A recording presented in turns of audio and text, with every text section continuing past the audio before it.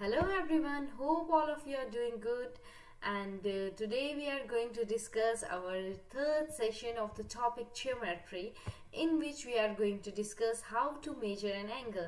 So session 1 and session 2 we have already done, and the videos are available on our channel.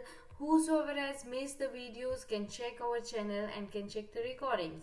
So before starting today's topic, let me give you an introduction of Swiflearn, India's most sincere learning destination for classes 1 to 10. Here we provide you 100% live and interactive classes. We have a personalized attention batch with maximum 6 students, so the teacher can focus on each and every student. We have a dedicated academic mentor team, the team of experts to track and work on students' progress. We cover syllabus as per school exam schedule, and we also handle custom requests. Let's see some key features of Swiflearn. Here we provide you detailed progress report in which every learning parameter is discussed in detail. Here student can attend Swiflearn academic test series and can compete with different students, can take unlimited practice tests, both objective and subjective are available, so that they can prepare for school examination. So what are you waiting? Book our free trial now, and you can visit our website swiflearn.com, and you can also contact with our support team. And don't forget to like, share and subscribe our channel. So let's begin the session 3rd of geometry. So let's see what today we are going to learn. So in previous session I have already told you how to measure an angle.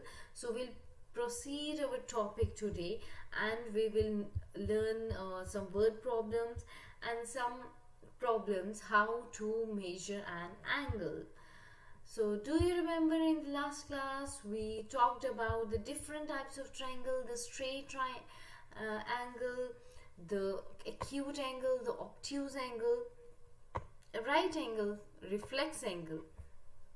Do you remember the measure of a straight angle? The straight angle measure is, yes, you are correct, so it's 180 degree. So what is the example? A straight line is an example of a straight angle. Okay, so another question, how many right angles are there in 5/2 complete turns of a circle? So how you will do it? So can we write it like this in a mixed fraction? So we'll come to know how many complete circles are there, how many complete revolutions are there. So there are 2 complete turns of a circle, and 2 complete turns means 8 right angles plus half. That means half turn. So circle is like this, right? So if completes 1, so we will get 4 right angles, and 4 more, that will become 8, and half, it's saying 2.5. So half will include 2 more. So it means there will be 10 right angles in the revolution of 5/2 complete turns of a circle. So let's revise one more example. It's saying if we will draw a line that joins A and AC, so which kind of triangles they are forming? Correct, they are forming right angle. Here they are making right angles. With base and perpendicular, they are making right triangles, because the sum of right triangles is equal to 90 degree. Let's solve some questions. So question number 1, angle BAC is an obtuse angle. If you see it clearly, it's greater than 90 degree. That means it's an obtuse angle and is greater than 90 degree. It's true. The second question is angle ABC is a right angle. So is this a right angle and equal to 90? No, it's not correct. And the third one is angle ABC is an obtuse angle and less than 90 degree. Do you remember obtuse angle means, yeah, I told you the bigger one. So it's always greater than 90 degree. So this statement is false. And last statement is it's an acute QT by angle. QT by angle, I told you, is always less than 90 degree. So it's not, because if we see the figure So it is obtuse angle slightly greater than the right angle. Okay, so let's start our today's topic. Can you tell me how to measure an angle? Yes, we have already discussed in the previous class. I told you how to use a protractor to measure an angle. So let's begin with an acute angle. Can you tell me the exact measure of the angles? Yeah, only of a right angle I can tell. It's 90 degree, right? I can't tell because it is greater than 90 and less than 180, so I can't tell the correct measure. I can only say that is an obtuse angle, and this is true for this also, because I can't say that it is a what is the measure. I can say it's an acute angle because it's smaller than 90 degree, and reflex angle, so again I can't tell the proper value. I can only tell the proper value, proper measure of a right angle. Okay, can you guess? Yeah, these are acute angle, but we can't guess the measure of an angle. We can only tell is it obtuse or acute angle. So let's see how we can measure an angle. So there is a device, and the device is known as protractor. So we use protractor to measure an angle. Okay, so in the previous session I already said you how to use a protractor. So in this session we will again discuss about the protractor. So protractor looks like this, a curved shape like a D also, like this is forming like a D. So we have two scales of a protractor. So one is lower, as you can see, and another one is greater, like this if we'll start from this is lower, and then it moves from 0 to 180, and here upper scales from left hand side, it starts from 0, and lower scale starts from left hand side, right hand sides from 0, right? It's right hand side and it's left hand side. Okay, so it starts from 0, and here the lower scale starts from 0. It's the difference is only why we have two measures to measure the angle, like this. If you have an angle like this, it's open towards right hand side, so we will use the scale that begin with the 0 from right hand side. If you have an angle that face towards the left hand side, so we will use the upper scale, this scale that starts from 0. So you have to check whether it's open from the left hand side or right hand side, so that you can use the scale and you can measure it perfectly. So let's see a fact. Fact is that in 1900 all the words mathematical knowledge could be written in about 80 books only. Now we have so much of mathematics knowledge, so we can fill more than 100,000 books. So today we have, in this century, we have lot of mathematical knowledge, and we can put this knowledge in more than 1,000 books. So let's see how to measure an angle. So place the protractor. It's very important how to place a protractor. So we have to place the protractor on the line where it coincides with the line at 0, and then place it properly like this, and the measure here is 70 degrees. So we are checking from the right hand side because the face is open from the right hand side. If it is like this, so use the upper scale. If it's like this, use the lower scale. So its measure is 70 degree. So it should be very correct how to place a protractor. So the line should meet with the line at 0. It should coincide. Okay. Okay, so there are two scales that I have already discussed with you.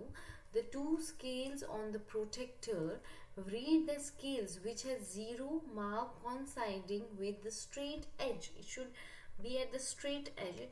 the point where the line AB comes on the protractor is the degree measure of an angle. And now where the point is like this, where the point will come, and this is known as the degree. How much is the measure of an angle?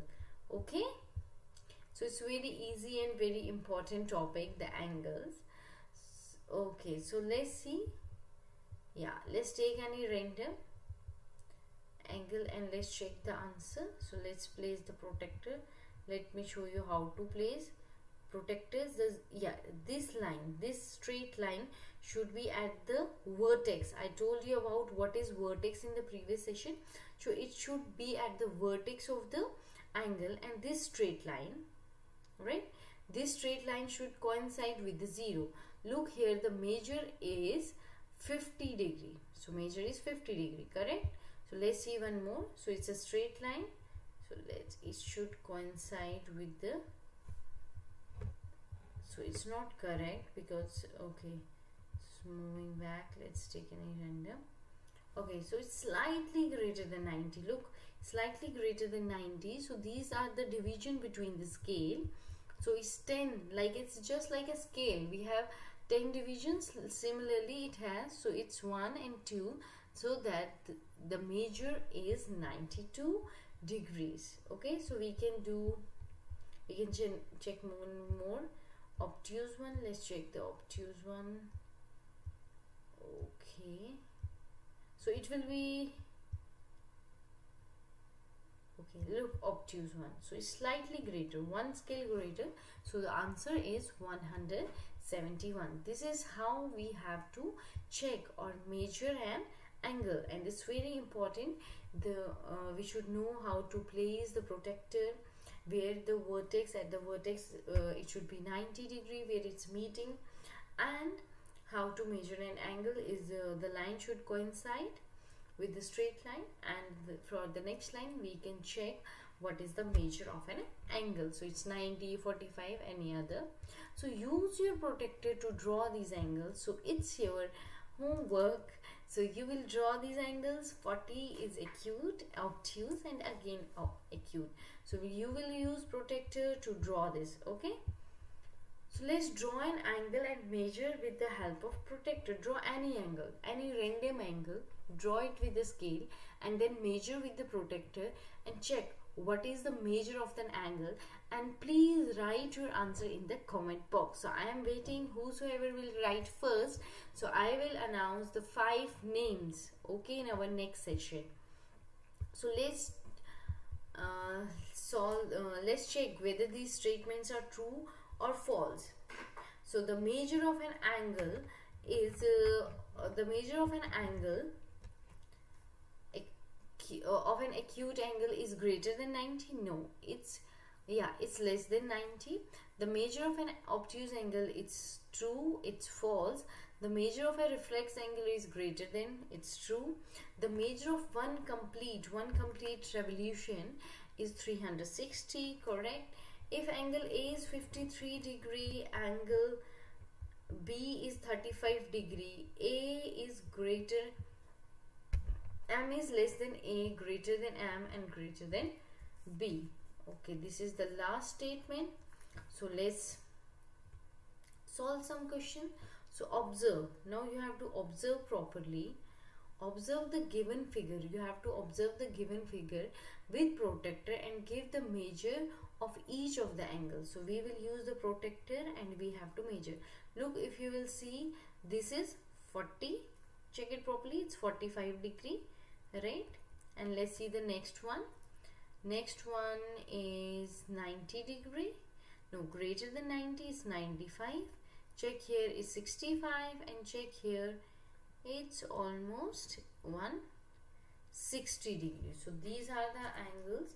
If we'll put this as a P, okay, S O,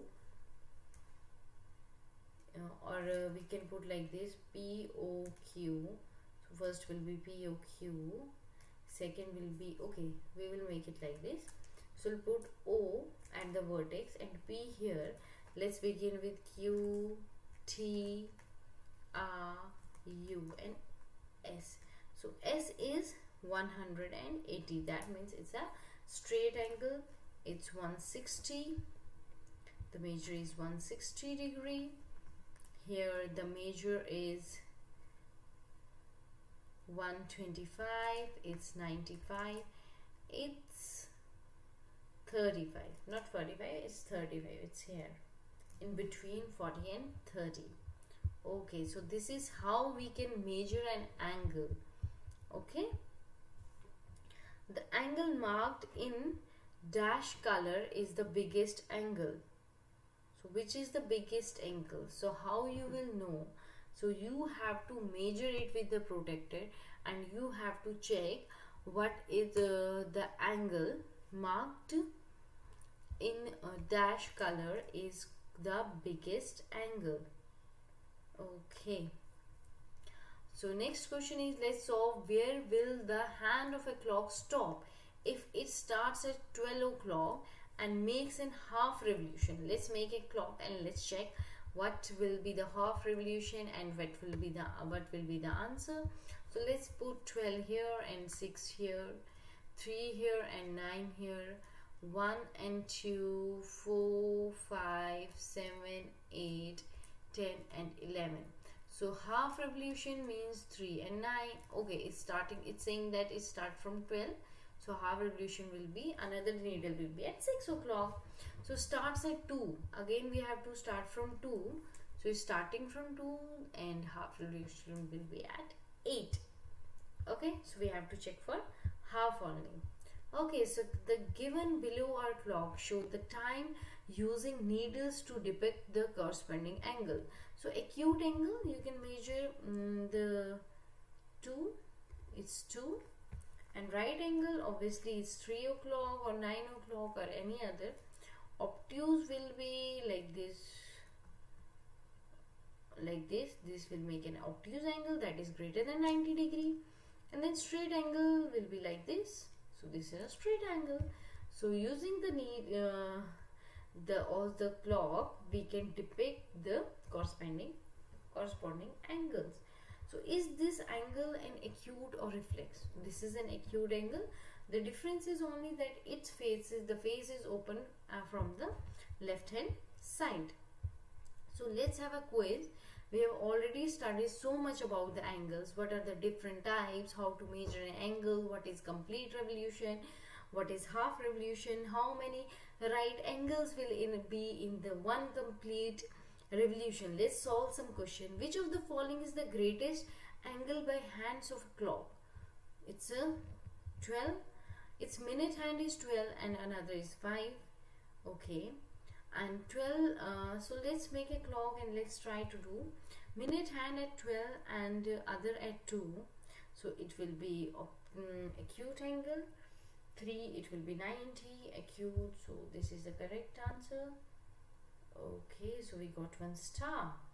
Okay, if two lines intersect each other at 90 degree, they are called as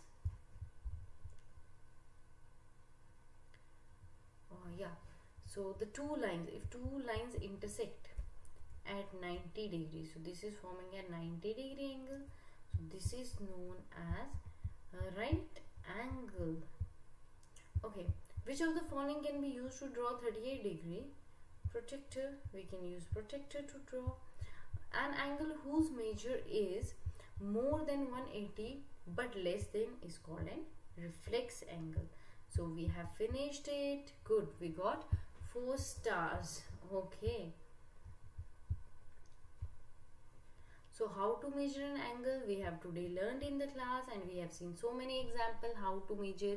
We have learned how to use a protractor. We have done so many quiz and so many questions. So take care of yourself, keep smiling, be happy, and don't forget to like, share and subscribe our channel. Bye bye, take care.